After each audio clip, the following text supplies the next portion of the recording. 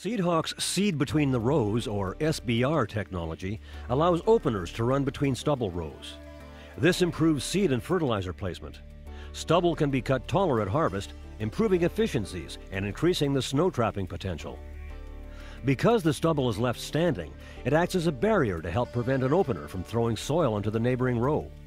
This also allows for slightly faster, safe seeding speeds. A paddle sensor rides above the ground to detect stubble rows.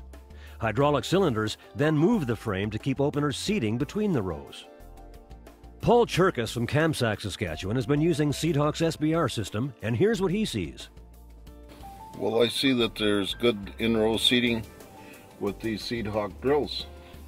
The stubble's still standing and making a black row in between the 1 foot rows of last year's canola crop, where the seed is being placed, and it's going to get protected when it cools off. Like today, it's already cooling off. This is going to be good protection when that crop comes up.